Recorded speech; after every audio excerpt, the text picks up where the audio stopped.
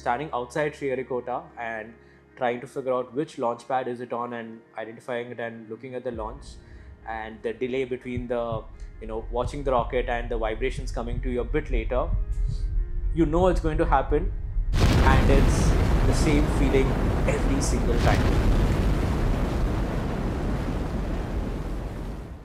When I was a child, I think seeing news reports of ISRO launching spacecraft and seeing the joy in the faces of engineers when the launch happens, that's always been something that I dreamed to be a part of.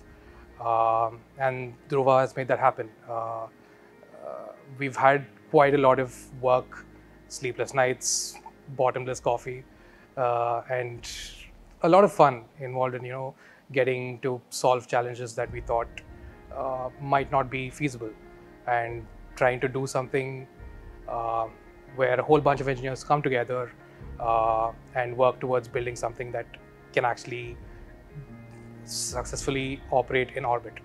And I think that's been a big learning journey that we've all been on together. I was there on ground for, I think, all the 3 missions that we had last year, the C53, C54 and C55.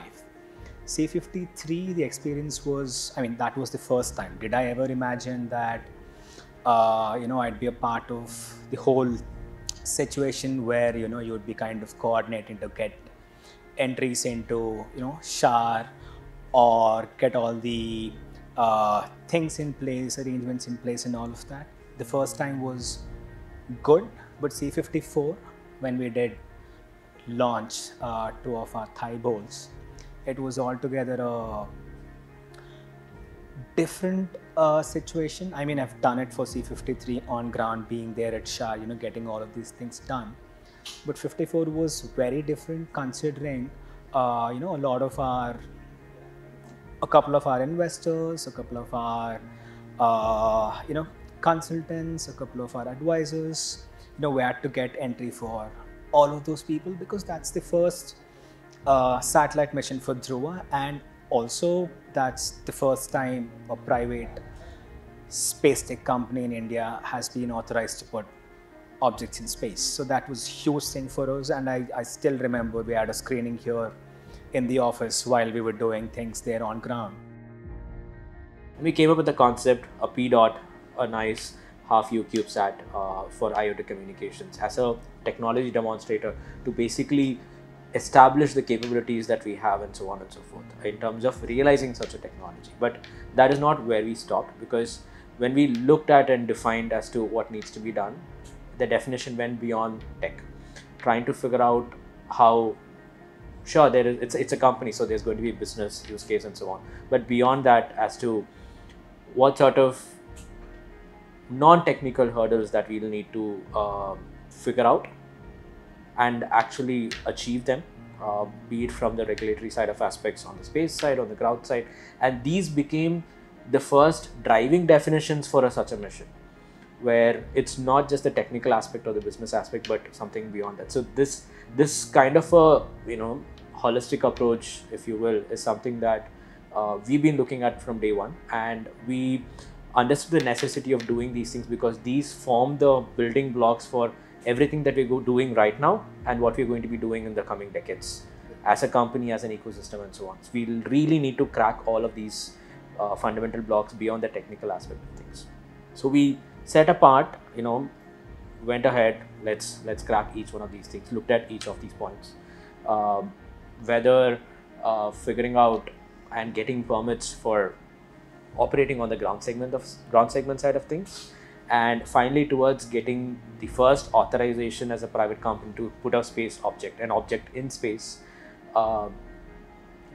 was an extensive technological and regulatory challenge that we looked at, and it's a very beautiful thing to see the intersection of all of these various disciplines. Of course, the nature of the moment you bring various disciplines together, you have a lot of complexities, and I think that is where we really put in and showed what we can do. and that is a huge thing. I think that forms one of the largest and very distinct achievements that we have done as a team, as a company here. So that, I think that is something that we absolutely proved, demonstrated, and a whole bunch of works there that we did as a team at Dhruva Space. Yeah. We started building Thybolt. I started working on a power system, started working on solar panels, then integrated them. In fact, I was there for the first assembly of Thybolt that we did. That was 1 year before the launch. There we defined the parameters.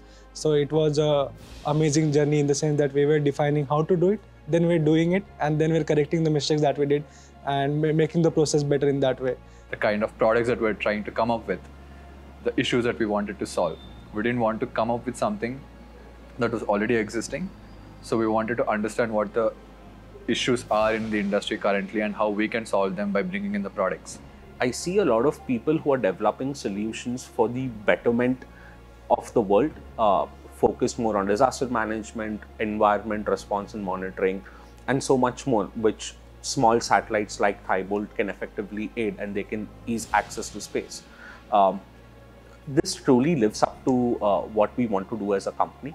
And I've realized that in the past 3 months, especially when going around the globe with so many conferences, forums, etc., where I'm meeting people who are developing these solutions, and when you tell them more about Thybolt, and when you realize they've already been following it, they've been going on platforms, our website and other places to understand how can such a small satellite really be there and what could be its utility. And when people truly understand what low bitrate satellites can do for ease of access to space, for cost, for their solutions, it's really interesting to see how impact of space on Earth truly ends up translating, at least in ideation so far. The moment the mission patch was realized in both digital and embroidered form was such a moment of pride. I think we really understood how that patch was a testament to teamwork, to space exploration, to the start of something or many things that would mean that we were thinking big and dreaming big.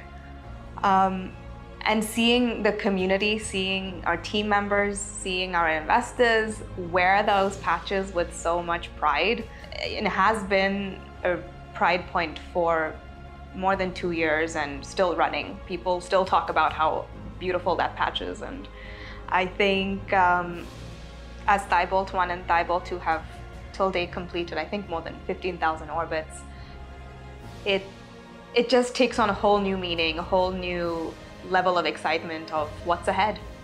I still remember the time where most of the team were present in office, present at the ground station, eagerly waiting for the first packet to be decoded and displayed on the screens.